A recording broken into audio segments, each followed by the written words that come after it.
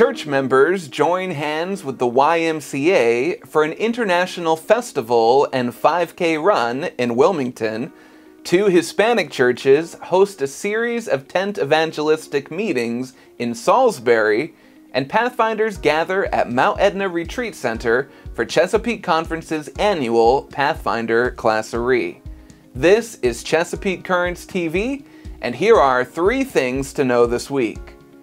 In Wilmington, members from the West Wilmington, Life in Christ, and Hope Community churches recently collaborated for a unique community building initiative.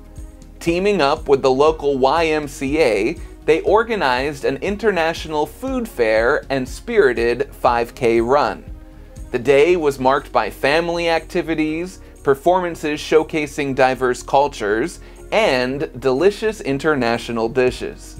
Organizers say it was a day celebrating unity, community, and the threads that weave us together. Shifting our focus to Salisbury, the Salisbury Spanish and Redención churches recently organized tent evangelistic meetings emphasizing the importance of building strong spiritual families. Strategically located close to businesses along Route 13, the tent venue provided an inviting and neutral space for those who might be hesitant to enter a traditional church setting. The evangelistic series witnessed over 50 non-member guests throughout the week and has resulted in 10 decisions for baptism so far. And last but not least, Chesapeake Conference held its annual Pathfinder classoree at Mount Etna Retreat Center from September 22 to 24.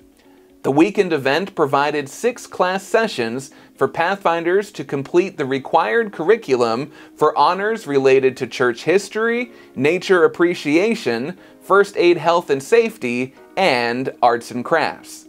More than 200 Pathfinders from 21 churches participated in this year's event.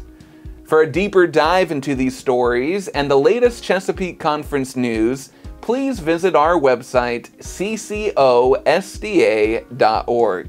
Thanks for tuning in. We'll see you next week.